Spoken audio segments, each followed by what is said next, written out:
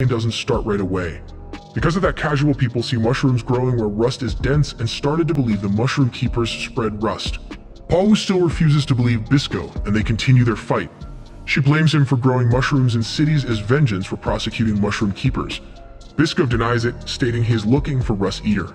Jabby explains that there is a legendary mushroom born from the prayers of a dying hero and is able to completely absorb even the deepest rust, be it from man or machine. Bisco used the time they talked to grow some mushroom on her pole, making her lose her weapon and then knocks her out with an arrow. He takes her to Milo and Jabby, but is surprised to see that Jabby is fine and moving already. Milo then sees Pawu and explains it's his older sister. Bisco explains he used some knockout poison mushrooms and Milo can give her some of the medicine he gave Jabby to make her feel better. Jabby tells them they need to move or they won't be able to escape and tells Bisco that he will distract the enemy. Bisco disagrees and also explains that even if he finds the Rust Eater, he will need someone to synthesize the medicine. Jabby then points to Milo. Understanding what is going on, Milo asks Bisco to take him with him. While Jabby goes to distract the Imehama watch, Bisco and Milo head towards the north gate and Bisco uses a mushroom to launch them and jump over the gate. Bisco and Milo continue their journey on foot.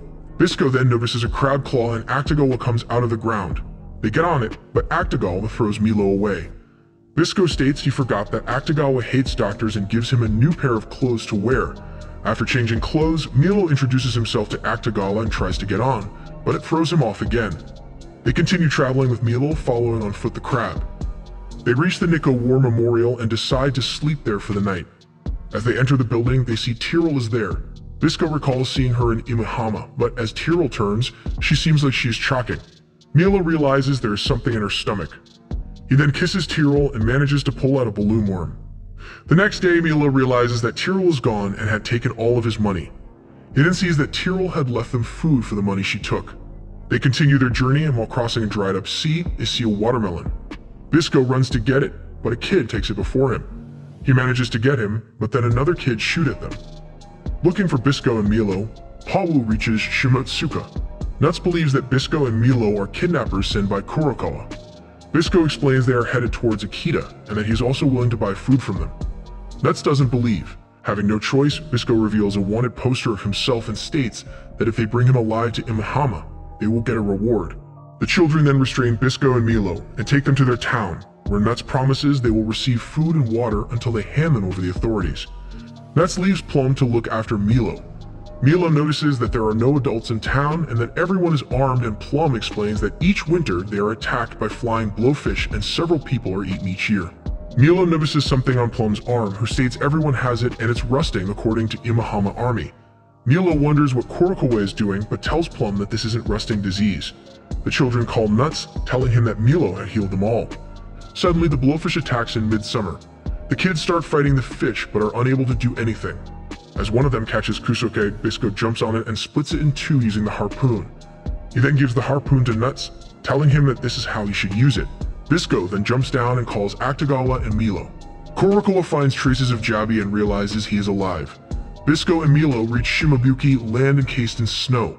As they are freezing, Bisco notices a pile of snow with something coming out of it, and as he pulls it, they find Tyrell, who was nearly frozen to death. They make a camp for Tyrell to recover. Milo then notices a trader's camp and they head towards it.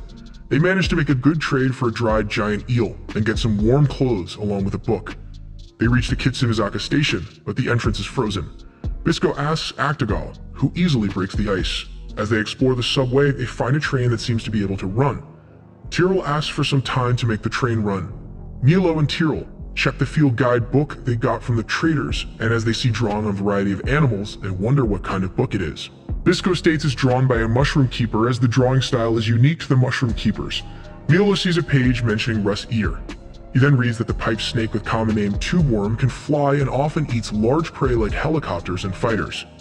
With the train ready to run, Tyrell decides to go a different way. Milo wonders how they can capture a pipe snake, but then a large group of oil squids attack them. Bisco and Milo fight them. Bisco then shoots an arrow ahead of the train, which causes the oil squids to drop from the train. As they leave the tunnel, they find themselves in the Weeping Child Ravine. Down the cliff, Milo notices mushrooms and blue smoke. Bisco explains it's spores and that mushroom keepers harvested the Rust Eater here 15 years ago. A large bird then comes and grabs the oil squid, but then a giant pipe snake comes out and eats the bird. Bisco gets on the other side